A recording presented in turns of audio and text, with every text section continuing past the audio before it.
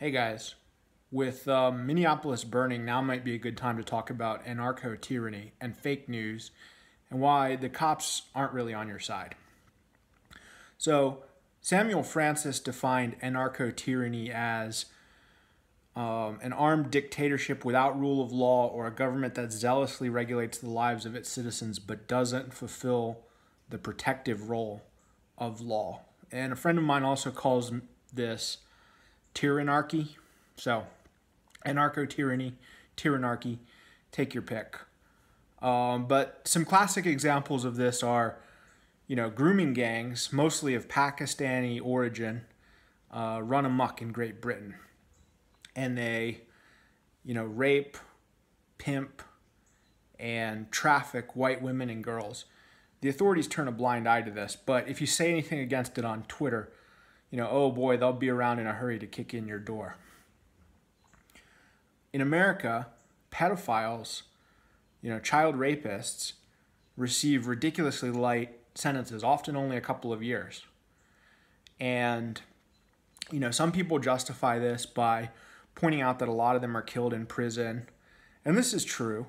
But, in this case, we're not really doing justice. We're relying on low lives and criminals to do the full measure of justice that we won't do through our justice system. But on the other hand, whenever some vigilante catches one of these assholes and goes to town on him, they throw the book at him. So you can get a much stiffer sentence in most cases for going vigilante on a child rapist than you actually get for being a child rapist. At Charlottesville in 2017, there was a protest.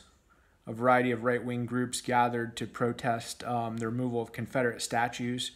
And there was a counter-protest, and the cops showed up to violate the First Amendment constitutional rights of the permitted protesters, which courts had already said they had to uphold, by shutting down the protest. And they pushed the protesters out of the protest area, didn't offer them any protection from the counter-protesters, but actually pushed them into the counter-protesters, which guaranteed a brawl.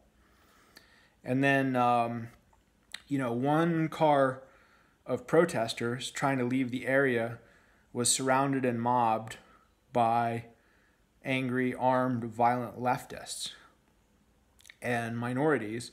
And when the car tried to force its way through the crowd, several were injured and one died, although it's not clear if that was even related. But the driver of that car received a stiff sentence, and several other protesters at that rally were charged with various lesser crimes. But as far as I know, none of the counter-protesters were.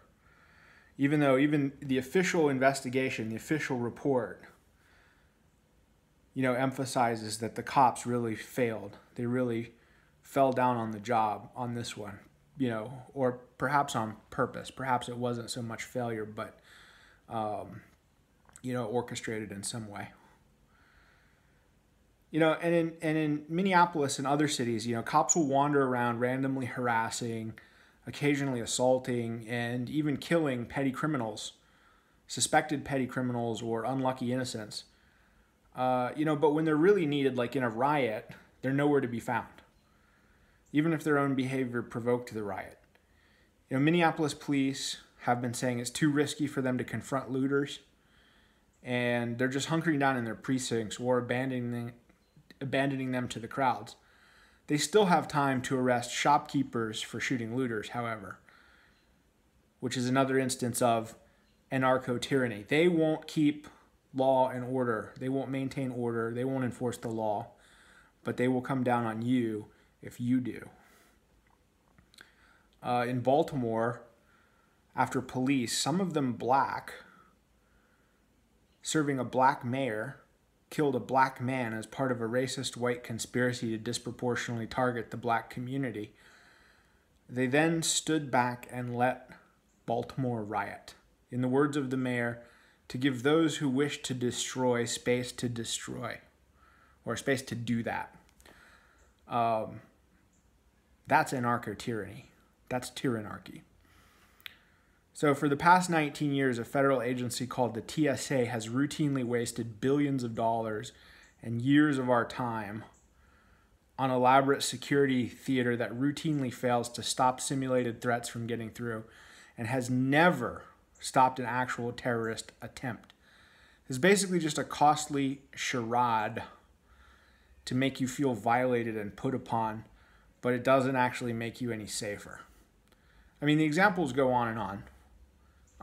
And when I was a libertarian, I hated cops for their manifold abuses and misconducts. When I started to become more nationalist and right-wing, that started to moderate somewhat. Never to the point that I actually liked cops or would have said anything like Blue Lives Matter. But if anything seems true, it's that a diverse, multicultural society requires more aggressive policing than a homogenous one. A police state is just one price we pay for allowing certain groups to live among us. Just tally it up as another cost of diversity and multiculturalism. Now, I don't like diversity, and I don't like cops, but as long as we have diverse groups, it seems like it would be nice if we also had some cops to keep them from getting totally out of line. But you know what? You can never trust the cops to be there when they're needed most. And that's true for two primary reasons. First, cops always get their marching orders from hostile elites and institutions. Most of these problems that would make us even want cops ultimately derive from entrenched and long-standing treason at the top levels. The highest-ranking individuals in the most powerful institutions have all got parasitic and malicious agendas that the majority of the public quite sensibly will not support. And by golly, they're going to cram those agendas down our throats, even if they have to replace us with a never-ending deluge of cheaper and cheaper replacement voters from the third world, or pander to and farm hostile, dependent, parasitic urban underclasses. And that sets the tone, dictates the priorities for every level below them, right down to the cops on the street. And that'll always be true until we deal with these treasonous elites, despite the police, over the best efforts of the police to protect their chain of command. And, the second reason is cops are lazy and self-serving. Their behavior can usually be predicted just by what would be easiest or most convenient for them, personally, at any given instant. So is it easier to de-escalate a situation gracefully using diplomacy and the credible threat of force, or just flex and smack people around gratuitously? Is it easier to use targeted and appropriate force or just go apeshit on people? Well, with a high degree of probability, that predicts what they're going to do. But when that kind of behavior inevitably provokes a riot, is it easier to just hunker down and wait for it to blow over, or get out there and actually maintain order and protect property? Again, what's the easier course seems to predict what they're most likely to do. Which is easier, preventing or solving actual crimes, or padding departmental revenue by writing a bunch of bullshit tickets? Which is easier? That seems to predict their behavior with a high degree of accuracy.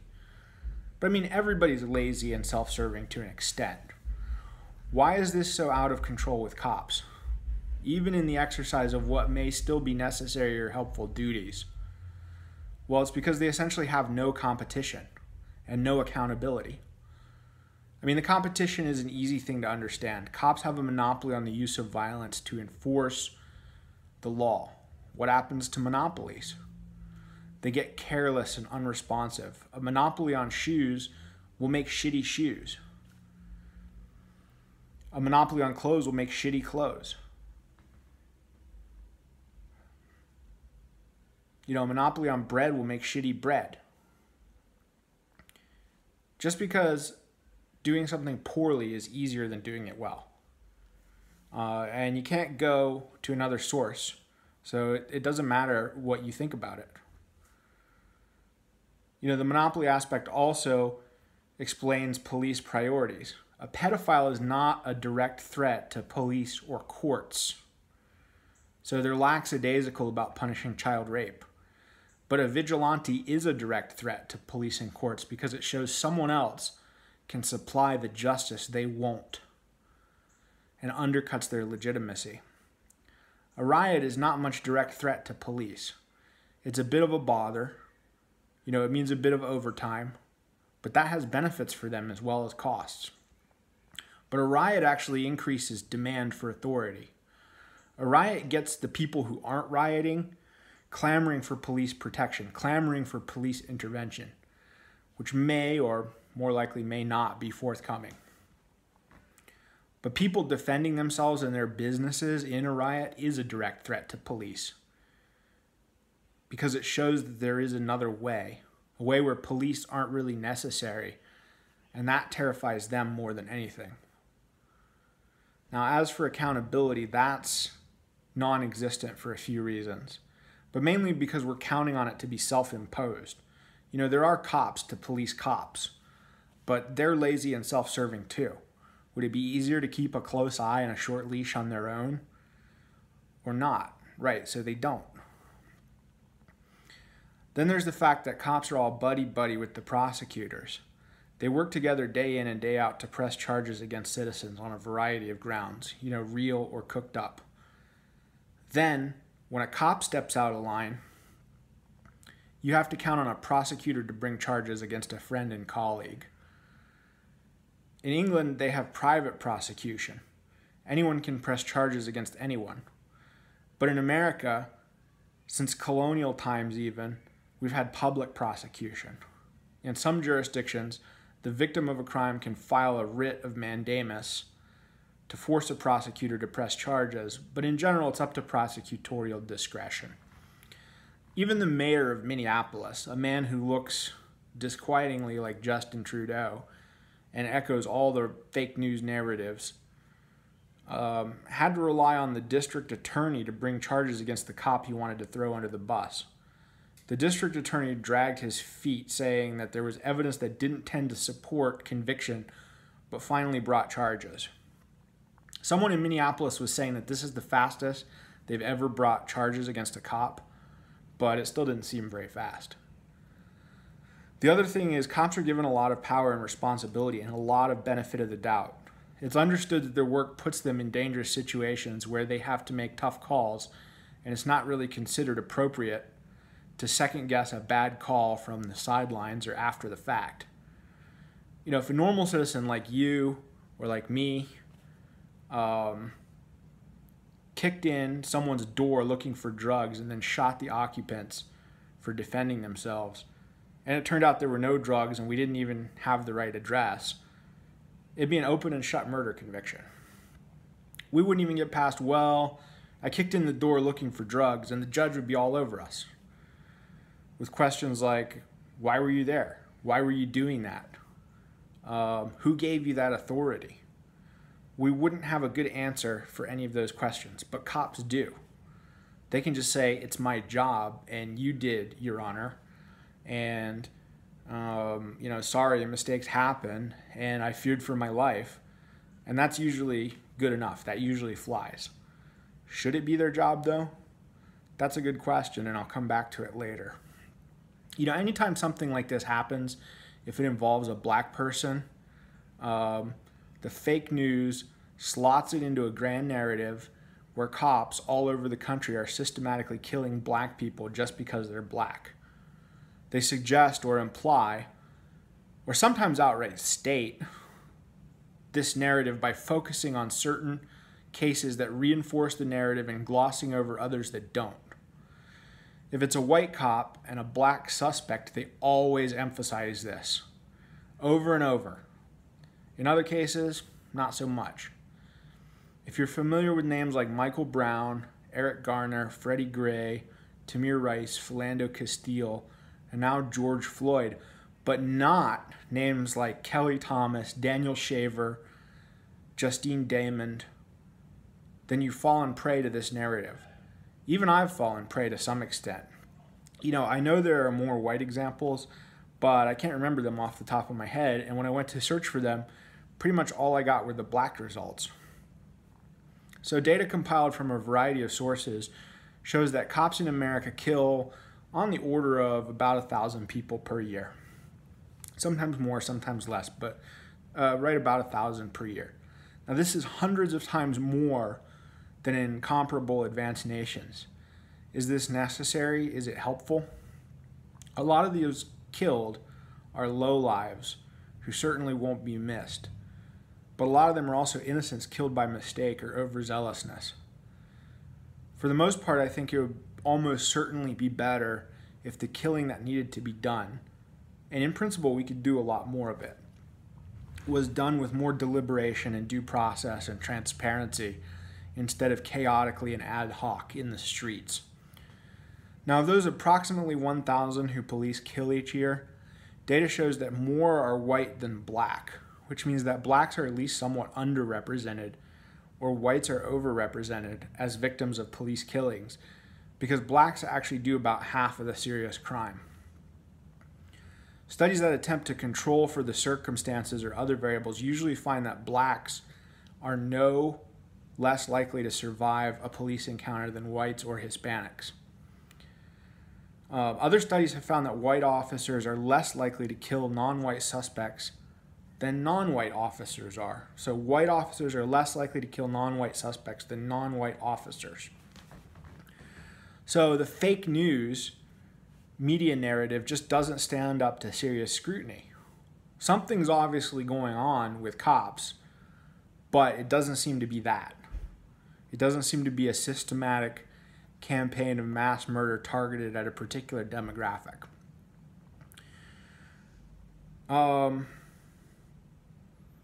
But that doesn't stop them from trotting out that narrative whenever it suits them. George Floyd had barely even stopped breathing, and they were already making sure we knew he was black, and the officer who choked him out with his knee was white, as if that proved ipso facto that race was the main motivation. And bringing up the same literal handful or two other cases that this whole flimsy narrative rests upon, some of which have themselves fallen apart under scrutiny. That doesn't appear to be the case here. There doesn't appear to be any reasonable explanation for this particular cop's actions. But it's still a leap from there to racism, and from there to all cops are racist. Although I'd be surprised if a lot of them weren't, just because of what they inevitably see. So the results were predictable. Blacks in Minneapolis and a few other cities rioted. Businesses were looted. Televisions, athletic shoes, and bottles of alcohol were redistributed to long-suffering blacks as compensation for decades of targeted mass murder, according to the fake news. I don't really know why the fake news decided that now would be a good time to instigate race riots. Maybe they think it'll help them somewhat in the fall. Maybe they're just too high on their own bullshit and they don't know how to turn it off. I don't know. But I'm not actually too butthurt about it.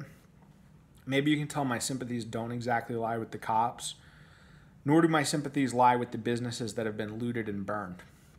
Most of them are big businesses, they're corporate businesses, and exemplars of woke capitalism that have virtue signaled in the past about welcoming diversity and reinforcing blacks' victim complexes.